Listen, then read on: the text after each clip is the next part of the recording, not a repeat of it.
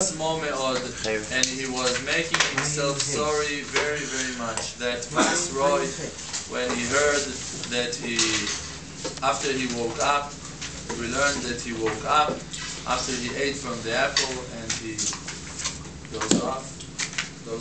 Yeah, very American. And then to eat from an apple and to doze off, to take a nap. Sleeping Beauty. Alright. Disease. Sleeping Beauty. Alright. But then after he understood that he done a mistake, that he sinned, so he becomes very, very sad. Lichora, it seems, הצער של השני למלכות, that the sorrow of that viceroy, מובן מאוד, we can understand him, that he becomes sad. הוא עבר נדודים, he was traveling a lot, ותלאות רבות, and a lot of troubles, בחיפושיו אחר בת המלך, while he was searching the princess, the daughter of the king. Searching for the daughter of the king. ועד שסוף סוף מצא אותה במבצר, and until in the end he found her in that castle. And then after he found her, after a lot of years, הוא לא יכול היה להוציא אותה. He couldn't take her out.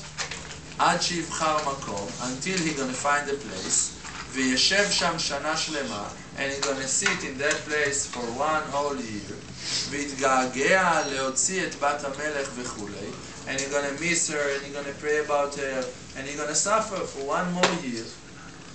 וכאשר סוף כל סוף, תמה השנה, and after all of that year went, finished, and now, והוא כבר היה בדרך להוציאה, and he was on his way to take her out, he was so close to his goal. הוא נכשל בכישלון שכזה, he failed in something like that. Something like that, it means something so easy.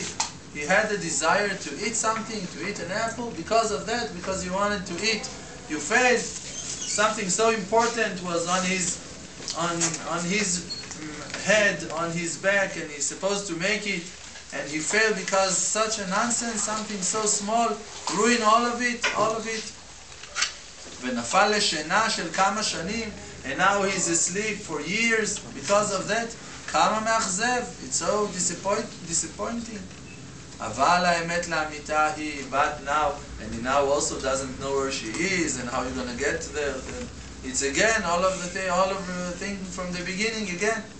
אבל האמת לאמיתה היא, but Rav Dror is writing, explaining, the truth is, absolute truth is, שהצער הזה, that this sorrow, הוא פגם גדול באמונה.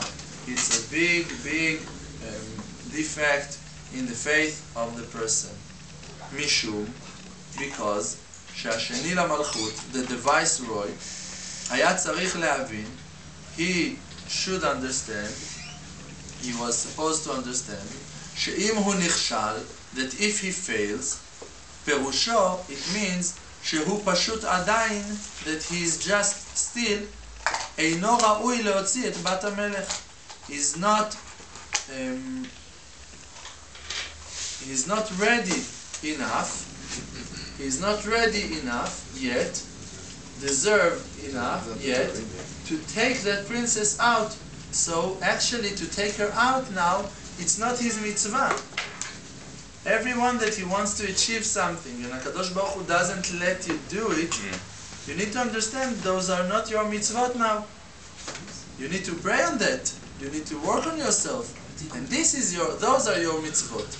If to work on that, to achieve something in the future, this is your place now. So you need to be happy with that. This is how I'm serving HaShem. If you want to wake up early, and it's very hard for you to wake up at, let's say a person wants to wake up Chatzot. You understand? This is the mitzvah. So, first of all, he needs to go to sleep early, not at 10 p.m. He needs to go to sleep at 8, at 7, something like that. Then, maybe you're going to wake up at midnight. But if you're going to sleep at 10, at 11, you can't wake up at 12 or at 1, something like that. It's going to be hard. So, first of all, you need to work on that. But it's hard. You have kids, you have wife, you have, I don't know what things you need to do. So what you're going to do?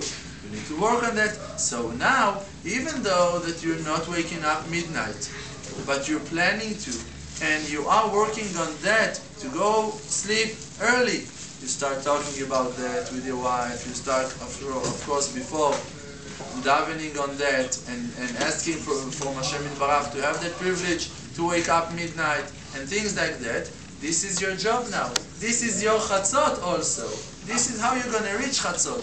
You won't reach chatzot without that. So in the beginning, instead of davening at minyan in 7 in the morning, you're davening at Netzach Hama, at 5:30, at 6. It's also progress. You also got closer to your goal. And you need to be happy with that next, because you know that you're going to achieve chatzot.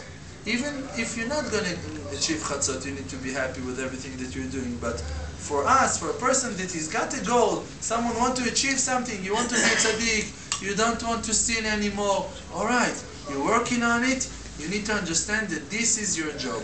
You can't succeed now. You can't wake up every day to a Netzach Hama, every day. You can't wake up to do chatzot. You can't stop yourself from sinning a lot of things. It's hard. People have Yetzer Hara. People have worries, things that they need to take care of. People that depend on them.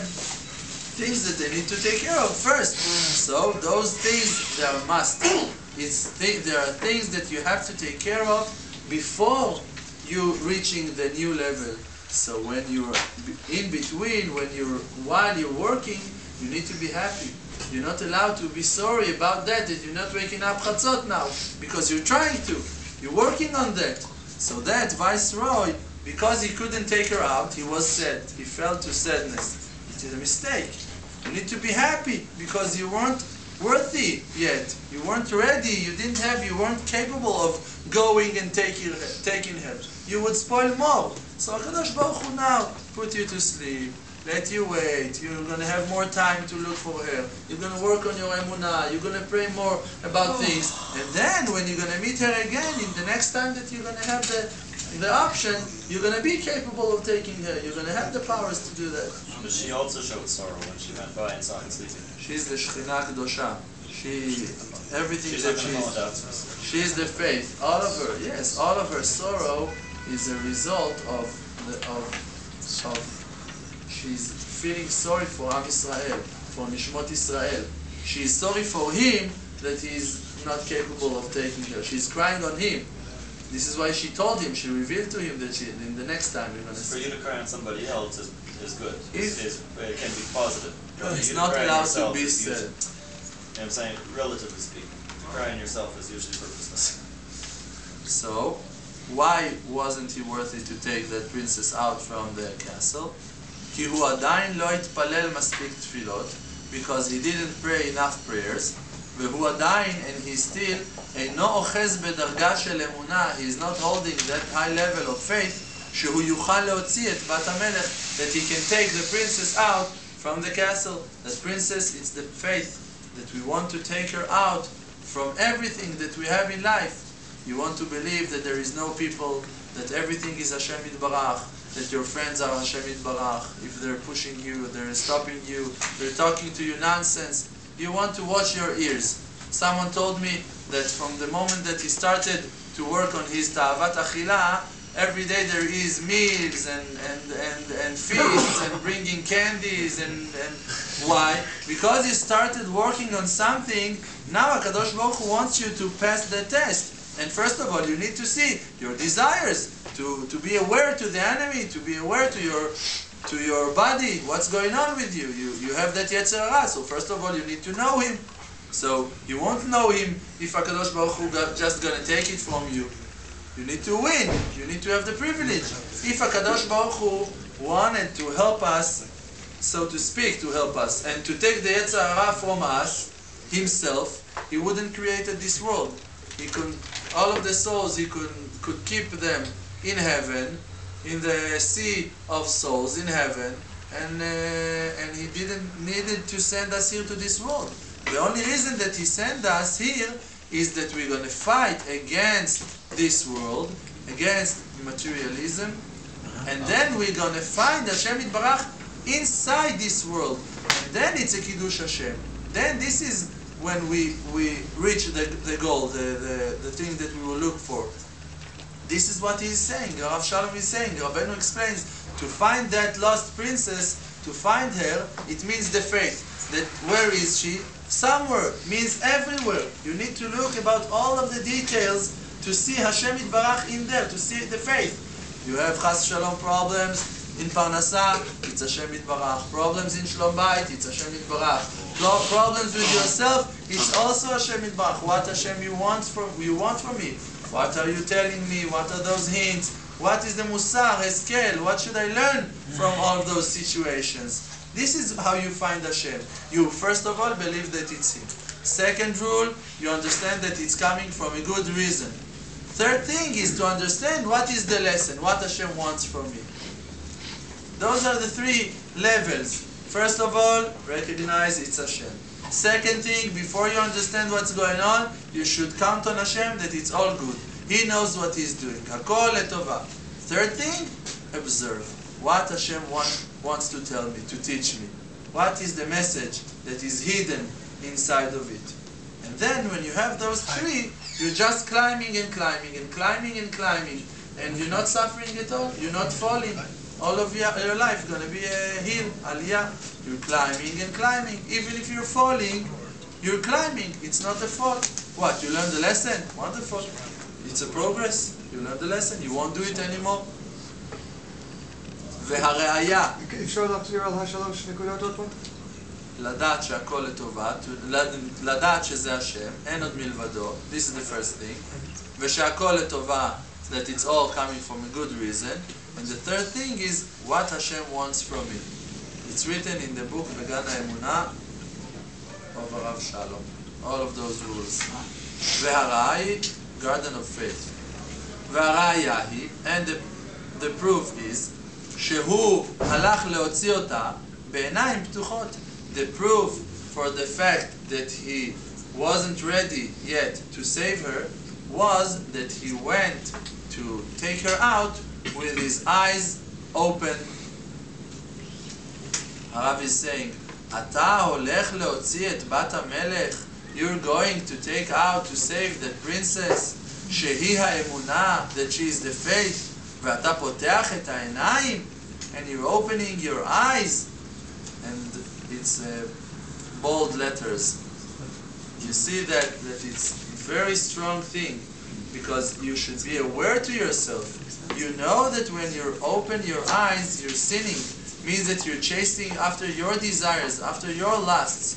So if you're going to do something for Hashem Yitbarach, to save the lost princess, to bring her back to the king, you're going after your eyes because you have desires. You're coming to make mitzvot, to do good things. You're doing it to enjoy those things, to steal those pleasures that there is inside of those things to yourself. You're a messenger of the king. He's sending you to make mitzvot. So make the mitzvah. Be l'shem shamayim. Don't open your eyes. What are you looking for? In English, open your eyes is a good thing. It says that, emunah opens your eyes to other things. Opens your eyes to good things. I'm translating Hebrew. Say maybe it's better to say lift your eyes. What? Lift your eyes. You can say open your hearts and close your eyes. Lift your eyes. Alright. אתה רוצה לגאול את האמונה, הרב is saying. You want to save the faith, כאשר אתה בעצמך, when you yourself אינך דבוק באמונה, you don't have faith, you're not born to the faith yourself. You want to make mitzvot, you want to seek for faith, and you yourself, you're not only with Hashem, because Rav explained it already. When a person is lifting his eyes, is forgetting Hashem Yitbarach. When he's closing his eyes, he's with Hashem. Close your eyes, you're with Hashem. Open your eyes, there is options. There is people, there is camera, there is books, there is table, there is the clock, there is things. But if you're closing your eyes, there's nothing there. Only Hashem Yitbarach. Only Hashem Yitbarach. Lu hayita davuk ba'emunah, if really you were bound strongly to the faith, lo hayita poteach et enecha klal, you wouldn't lift your eyes at all. מה יש לך לראות? What are you looking for? ועל מה יש לך להסתכל? And what you want to reach? What you want to look again? מאחר שאין עוד מלבדו, because you know that there is nothing except of HaShem Yitbarach. If there is nothing except of HaShem Yitbarach, so what are you looking at? You're looking at people, you're looking at nonsense, it's all HaShem. Why are you putting so much intention to everything, to every detail, like it's important? Actually, what is important? The will of HaShem. What HaShem wants from me now. You won't find it in the street. You won't find it in the supermarket. You're going to find it only when your eyes are closed, when you're with HaShem. And then you're asking Him what you want me to do. And then He's going to hint you, going to tell you. So alright, you're asking how I'm going to buy things in the supermarket with my eyes closed. It's not a problem. It's not a problem, because we need to understand the message. We need to understand the Musar scale. Harav is telling you, you're not allowed to go like a tourist, to wander after your eyes and to look for nonsense, for good things that you feel that they are good for you. So, what should you do? You should understand what is your goal and go do that. If now you need to go to the supermarket, you're allowed to go to the supermarket. If now you look for something specifically, I don't know, some kind of, I don't know what, toilet paper, you need to take a certain kind of toilet paper, so you're allowed to open your eyes, the minimum that you should, and to take the one that you need, and this is it. You don't have nothing else to do on those shelves anymore. To look for more options, to look of all and other names, or just to be like drunk person that is just wandering and looking and he doesn't see nothing important. So, if you are after something, you're allowed to take your eyes, and like we learned, you're allowed to lift your eyes and to see what you need to take, and this is it. But you're not allowed to open your eyes like the windows to let the information float inside, to come inside. Flood your brain.